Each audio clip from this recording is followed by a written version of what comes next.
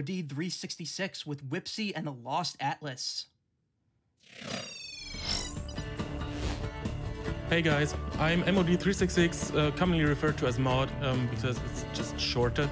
I'm joined by the wonderful stevetvonline. Hello everyone, we're excited to be here. And this is Whipseey and the Lost Atlas, a rather short platformer that came out 2 years ago now, in 2019.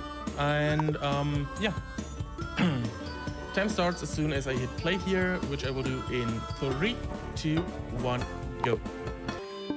So we have a 26-second intro, which just shows us Alex. That's his name. He's sucked into a book that is the Lost Atlas and transformed in this creature that looks awfully familiar. You may tell us in a donation or two what he looks familiar to. We get a whip, and that's why we are called Whipseey. And with that whip, we can attack. We have a hover, and that's basically it.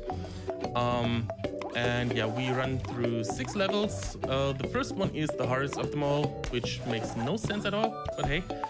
Well, it's not just this level. This game may look super simple to you, but mod makes this out to be like, it's a very hard game that he makes look super easy. Well, the hard part is not really the game, apart from the first 2 stages. The other stages are rather simple. The worst part is the controls. So we've heard about Coyote time. Yeah, nothing here. If you are just 1 pixel off the edge, you fall. And since the hover is the same key as the jump, you just slowly fall due to your hover. So yeah. We were also, Mod and I are also going to, every marathon that Mod gets us into, we do donations for every time that he dies, and there's going to be a boss later on that every time that he blocks, he's also going to donate for. So if chat wants to match the donations, please do so. Yeah, so for every death, I'm going to donate $5, and for every block on the 3rd boss, I donated an additional $2. So if someone wants to count, especially those blocks, and maybe tell us in a donation how much it was, then yeah, please remind us. So this is the first boss. He's rather simple. He has 2 attacks, those 2 bubbles, and he can electrocute itself. Which I hope it doesn't do. It does, okay. But we do have time for a donation here. Absolutely. We have $100 from Kojiro. They said, "Hello, AGDQ. Hello there, AGDQ. I've been watching these events for quite a while now, and I'm finally in a position where I could spare some money. Glad to see Mod on the big stage as well." Thanks, Koji. So what I did there at the end of the boss fight is, wow, okay, that happens sometimes. What I did there, I was exiting to title because that skips the end of boss animation and is just about 20 seconds faster over the whole run. So that's what I'm gonna do after every boss. And this was actually just found recently as time series, wasn't it? Yeah. Come on. Okay, this room is cursed. Wow. Yeah, it's absolutely cursed. Well, no real problem here. We get some help in the on the next screen, so it's fine. Come on. My jumps don't want to work. Thank you. So, as you might have seen, the enemies that I killed drop gems. They always drop 3 gems, one of which can be a large blue one. The large blue one will heal us for 1 health if we need it. Unless we are on just a single health left. That's a bug, then it doesn't heal. And even though there has been an update, that wasn't fixed, unfortunately. It's a bit annoying, but hey. Here is a tree that we want to quickly climb, and I, of course, jumped into an enemy. We can cancel the knockback with hovering, which is nice. And there was a jump mentioned in the chat before the run. You can jump that first cliff without using the logs. It saves about 2.5 seconds, but I can't do it. It's pixel and frame perfect, and I just can't do it. So this boss is even easier than the first one. And yeah, we do have time for some donations. Absolutely, we've got a couple good ones here. From Air Decay, we have $25, and it reads, "Heyo, looking forward to that Whipseey run by Mod. Congratulations on getting in, my dude. Tell you what, I'll either donate $5 per death or $50 for a deathless run, or $100 for beating my PB. No pressure." Yeah, no pressure at all from the world record holder, but thanks, DK. And he just got that recently too, within the past week or two.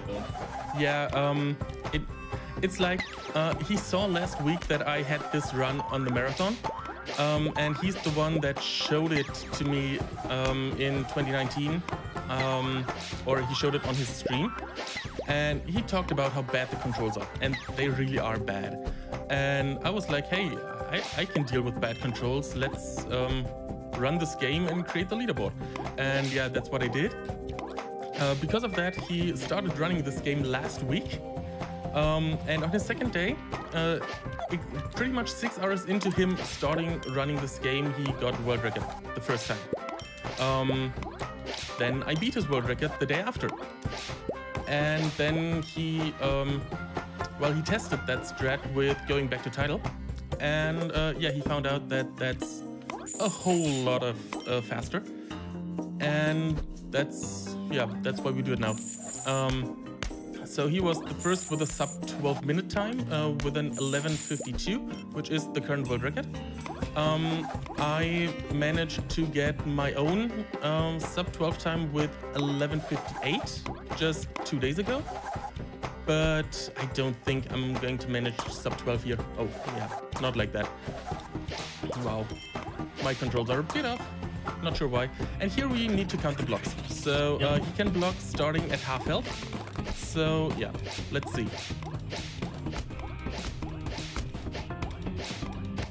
1, 2, 3, 4, 5, 6, 7, 8, 9. 9 blocks. Okay. I can deal with 9 blocks. So that's 18 bucks already. Let's see if I die anywhere. Oh, and one final thing that I just came up with yesterday because it happened a lot yesterday. The last boss teleports around the room. And if he kills you by teleporting right into you, or kills you by teleporting right into you and then tossing you into a lava pit that's in that room, we call that a telefrag. And if he telefrags me, I do an additional $5 for that death. I hope it doesn't happen. But that boss hates me, so yeah. And now I hope we do have a lot of donations, because here comes a literal donation train. And we're 1 minute auto-scroller, so please go ahead. And we got plenty of donations to fill that train. From Brain, we have $25. They read, "Hey Mod, this is Brain speaking to you. Brother, give your best. We all together can fight cancer. And after you are done playing video games, I would like to remind you we have a lot of work left for you over here. 24/7 forever. Wish you best of luck." Thanks, man. And from Slowest Poke, we have $50. They say, "Hello Mod, Slowest Poke here. Glad to see you running on the big stage. Go fast and don't miss any blocks. Greetings from Germany. Donations go to Mod's choice." Well, that would be the SM64 blindfolded run. So I do want to see that. We also have $15 from Kabarak that says, "I was around when Whipseey world record was set, and I wish Mod good luck on his run. This donation goes to his choice." Thanks, man. Yeah, so here I did not know at first that that jump was possible, but hey. So this boss right here, he's gonna try for 7-5-7-2, and yeah, that that's should... 26. I was late on the first jump. And that was only 4. Damn it. But we got the boxing glove and not the rocket, so that's a bit shorter for the time between. Oh, come on, block my attack, why don't you? Okay. That was one of the slowest fights I ever got here. But hey, it works. And I forgot to skip to title. Yay. Another time loss. So, no world record here. But okay, still so after the game was released, I wasn't part of the... I've speedrun this game a couple of times. I will probably never be as good as MoD every community that I'm in with him. He's better than me, but anyway, I was not part of the... Just wait until I start Carter. This was actually not part of the game originally. They actually added this in for a DLC, like, or an update. It was a free update, so they just added in this level to it. Yeah, and this is one of the easiest levels in the game.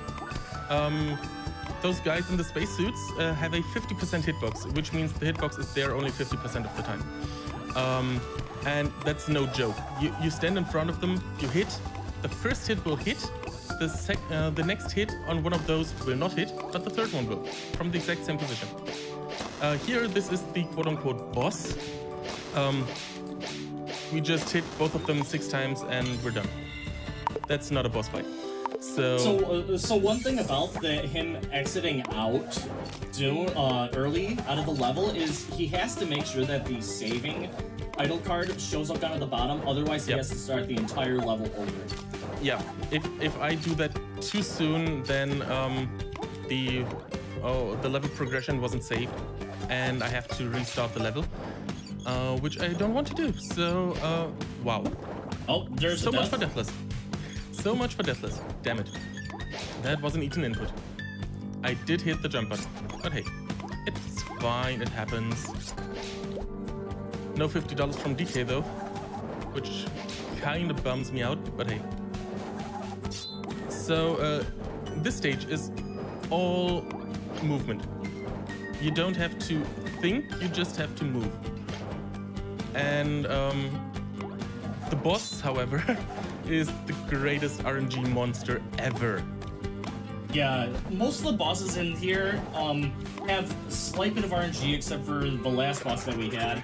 But this one, this is where all of our RNG comes into play. He can do 3 different moves and teleport to like 7 different places in the entire place. He can teleport away from you. He can summon out these the balls of light. He can bring the skeletons awake, and then he can summon. That's a good pattern. The lightning. That's a really good pattern. Nice. Time is coming up. Time's coming up, and it's time. Wow, that was a really good pattern. I didn't hit him as much as I wanted to before his attacks, but hey, I didn't get telefragged, which was really nice. He did teleport into me though, so you saw what can happen. And yeah, where he teleports is random. The first 3 attacks are fixed, that he does them in that order. After that, it's totally random which attack he does. So yeah, it's just hell on earth. Anyway, thanks for having me, and I got told Steve has some final words. So yeah, this charity event is for Prevent Cancer Foundation. It's a fantastic charity. My grandmother passed away 6 years ago to cancer. The year before that, my great uncle passed away from lung cancer. Last year, my grandfather passed away to cancer. I can't remember exactly what it was. And then just in December, I had another family relative die of cancer. So this charity is really special to me. So all the money that we're raising, I'm so glad I got to actually participate in this one, particularly because of how close to home this charity hits. So please donate to this charity. It's an amazing charity that helps out everybody. So yeah, that's what I wanted to say. This charity is amazing. GDQ is amazing for doing all this. Yeah, it is. It totally is. So thanks for having me, and good luck on to all the other runners.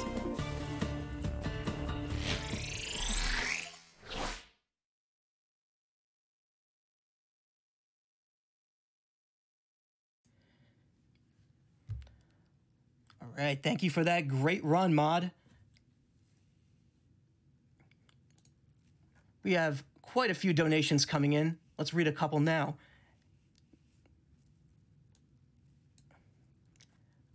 We have a $10 donation from Anonymous that reads, Whipseey looks like Corsola the Pokemon and Kirby had a baby? And Blue Green Mikey donates $20 and saying, this clearly is not Whipseey or Kirby. It is obviously a pink version of the legendary Starfy.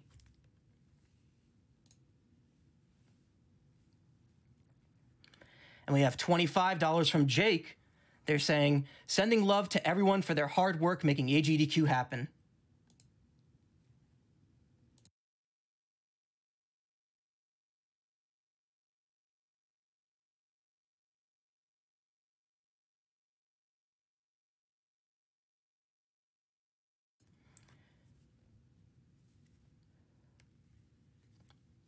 We got a lot more runs coming up, including the Right Any % run. But first, we're going to be back after these quick messages.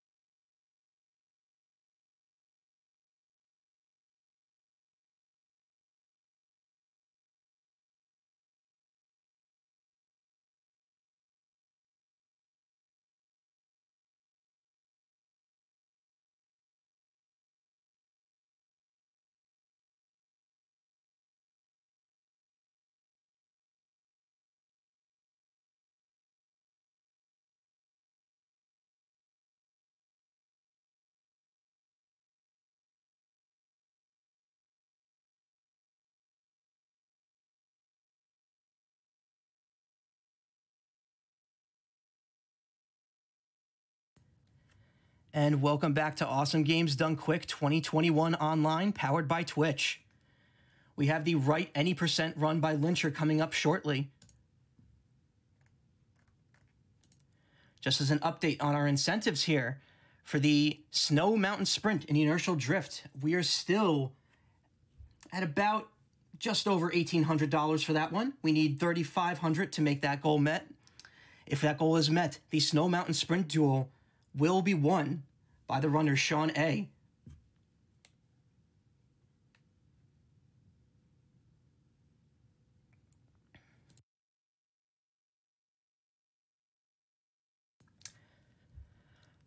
Sorry, just a correction earlier. The right one is on a bit of a hold right now due to technical issues. But we are going to move right on ahead to Demolition Man Crazed Percent by Talia 1.